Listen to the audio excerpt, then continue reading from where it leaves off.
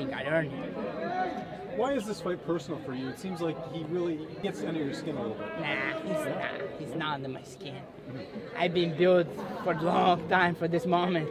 He's not under my skin. He's wrong if he's thinking like that. He's getting under my skin.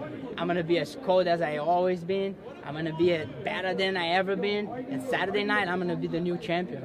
How much did you work on your wrestling for this camp? We know you have Frankie Edgar, who's one of the best. Did you rely on him a lot for this camp? I've been working on wrestling for a long time, you know. And that's one more fight, it's an MMA fight. And wrestling is there, but you can't worry about only wrestling, you know. He can hit, and I'm ready for anything. Where's the Hulk doll right now that your son got you? I saw you unembedded. You had that doll with you. Is that back in the hotel room? It's at the hotel, you know. Yeah. It's at the hotel. Well, what does that mean to you as a father to have your son, bring that to you and just, give his way of showing support? Yeah, it's big motivation, you know.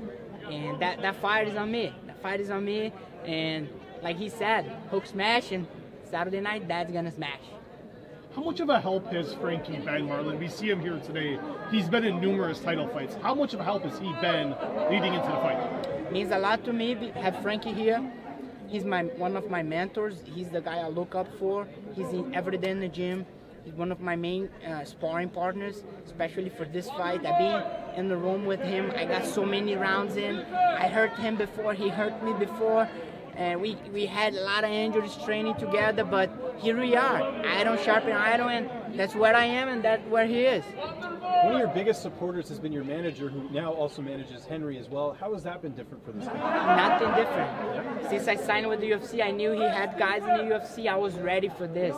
And to be honest with you, my manager can't fight. Me and him, we're the only ones inside the octagon. What's the best piece of advice Frankie has given you? Outside of technical stuff, but like mentally or how to handle yourself, has he given you any specific advice for this fight? Yes, he always gives me the same advice. Be you. Be you. Go in there and be yourself. That's it. Earlier today, there was a report that maybe Henry hurt his knee at the PI training. Did you hear anything about that? Nah,